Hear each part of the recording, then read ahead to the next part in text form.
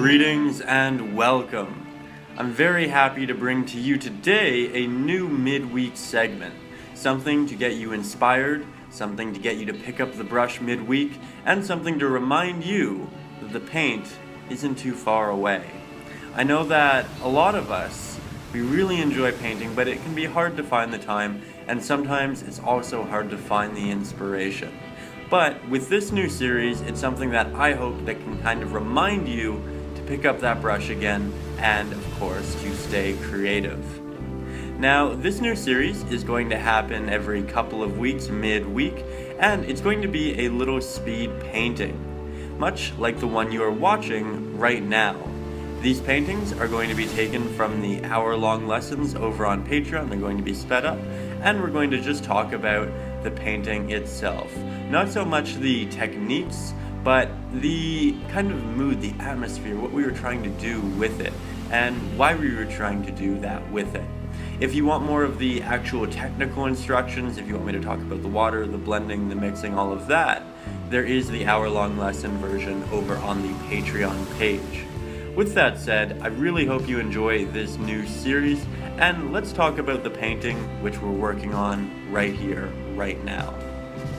So this is a moonlit beach scene, and it's something that I did a couple of months ago. It was actually the first Patreon video we did, and it was something that I was really excited about, I was really proud of. We were just getting into the summer months, and I don't know about you, but I love the beach. I love the waves. It's this really calming, cathartic thing that you can play and you can relax in.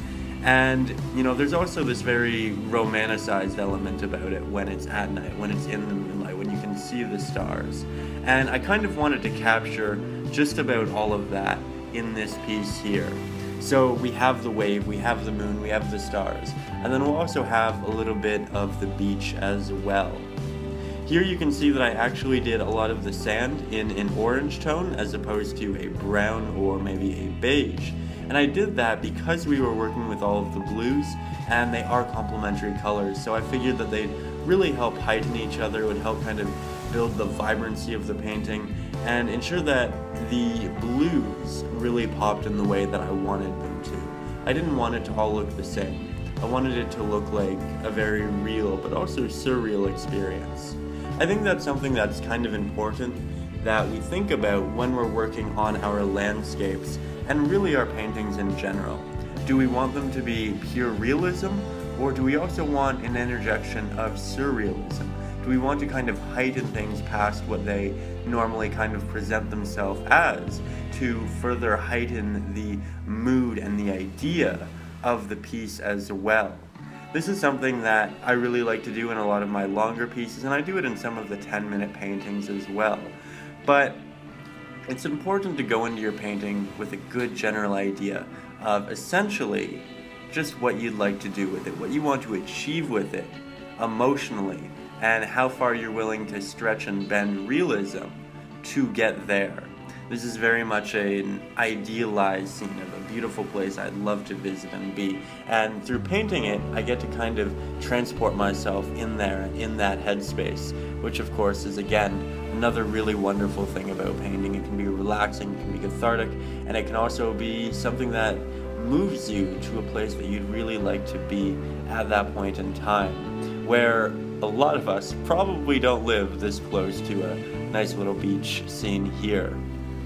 But this is really the first episode. I really hope that you enjoyed it. If you'd like to see more of these, leave it in the comments. If you have suggestions for future episodes, if you have suggestions for the style of these episodes, please let me know. I'd be more than happy to hear about it.